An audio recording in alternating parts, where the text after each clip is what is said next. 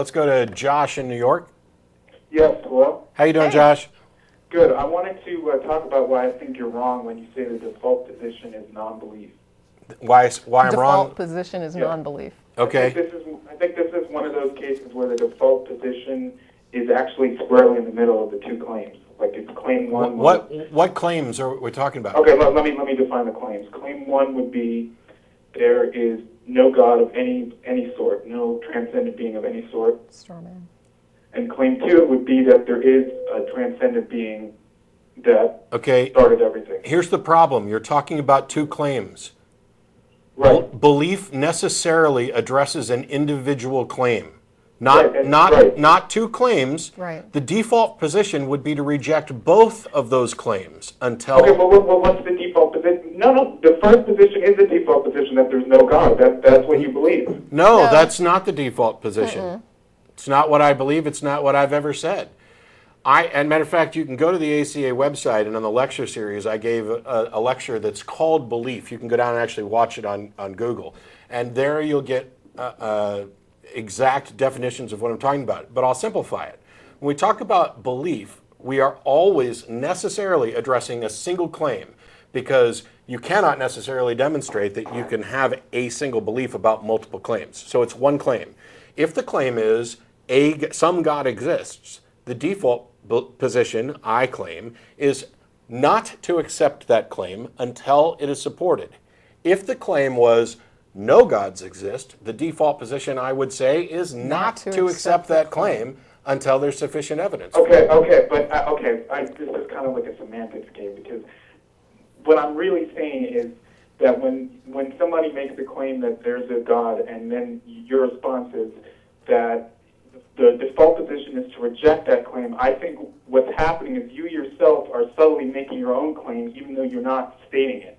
Because what you're making a claim that no God exists. No, I'm not. Actually, Josh, I will make that claim, but that's not what I'm doing when I when I reject their claim. But I think you're not fleshing it out. But it's not my responsibility.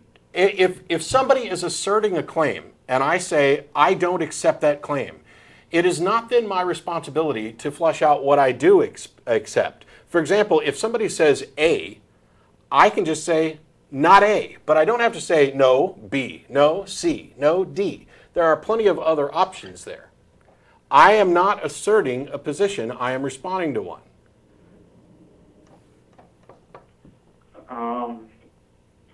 So you don't have any position of your own? I do.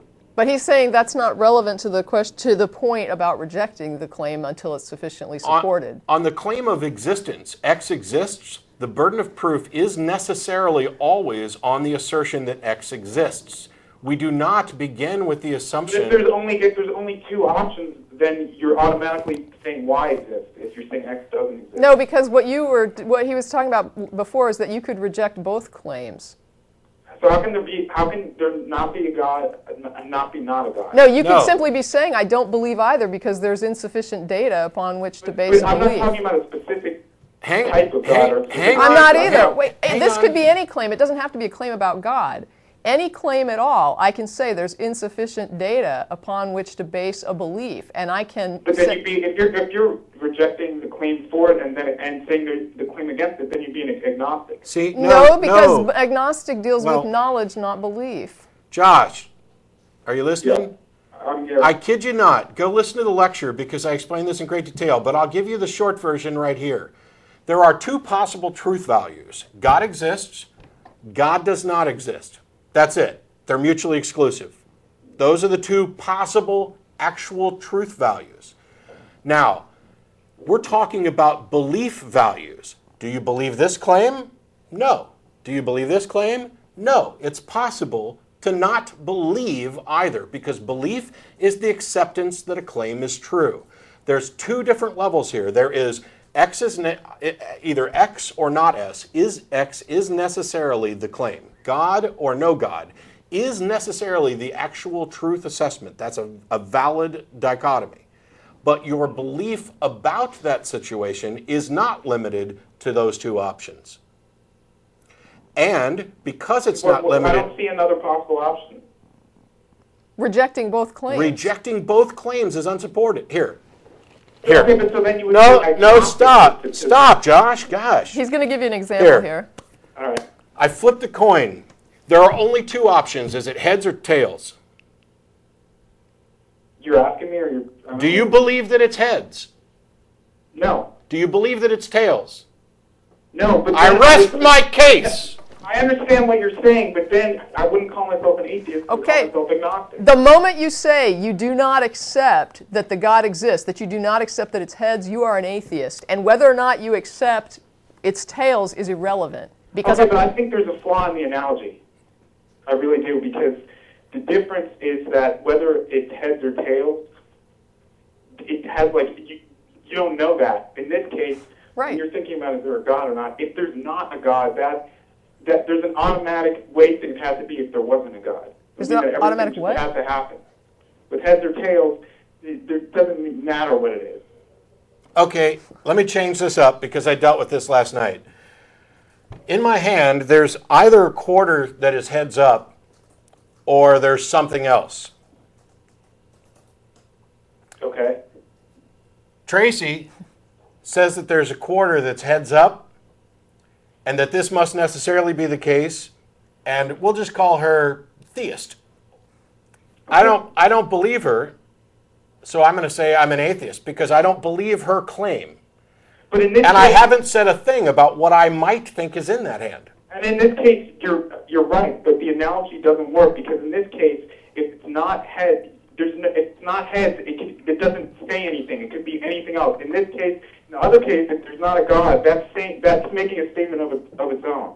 Because then it's saying a whole bunch of things if there's no God. It's saying that you're making claims by saying that you don't believe in a God. You're making a whole lot of claims subtly, even if you're not stating them. No, you're not. No, okay. From what you're saying, when you say you're making a lot of claims subtly but without stating them, for what I think you mean, I'll actually go ahead and agree with you. But that's not the point.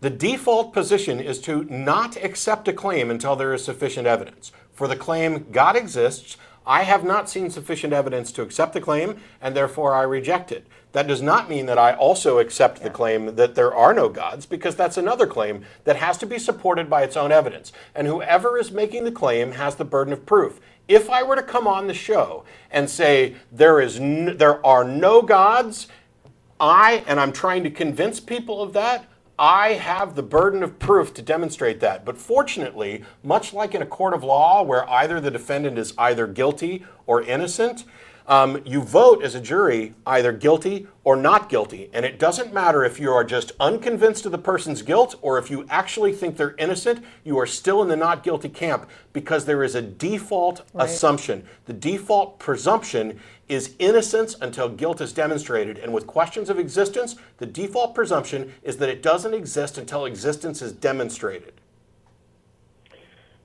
Okay, so you're saying that by being an atheist, you're not making any claim at all, you're only rejecting a claim. It's not necessary to make a claim. There are atheists who would say there's no God, but my point is, if I define an atheist as someone who does not believe a God exists, which I would assume is unobjectionable, then the moment I say, I don't believe claim A, I don't believe the coin is on heads, it doesn't matter whether I believe B or not, because I've just said I don't believe God exists.